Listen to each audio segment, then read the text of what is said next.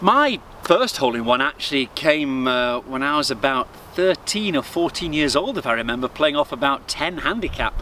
15th hole at Ilkley Golf Club, where I used to play in Yorkshire, and a good par 3, and I remember it wasn't such a great shot, and it hit the left-hand side and came round, and obviously got very lucky and dropped in the hole, and thank goodness I was underage. I didn't have to go to the bar and supply drinks for everybody, so I just went home and told everybody.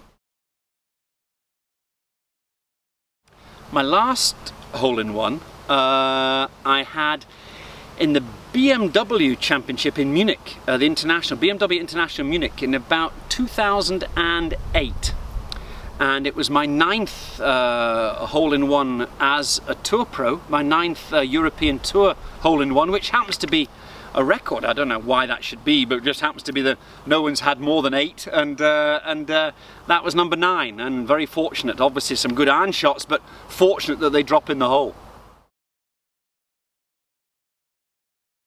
One that I remember vividly was at my home club at Royal Troon Golf Club, and Gene Saracen holed a 5-iron at the postage stamp, only 120 yards, and he holed it there. That was a very, very famous hole-in-one.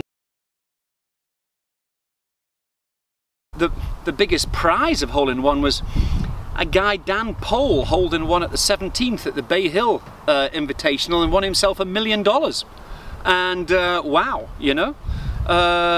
So that was probably the biggest prize I've ever known for a hole-in-one, $1 million. But there's been some great holes-in-one that have won all sorts of odd prizes. I remember Aoki at the World Match Play at the 2nd hole at Wentworth won a house at Gleneagles.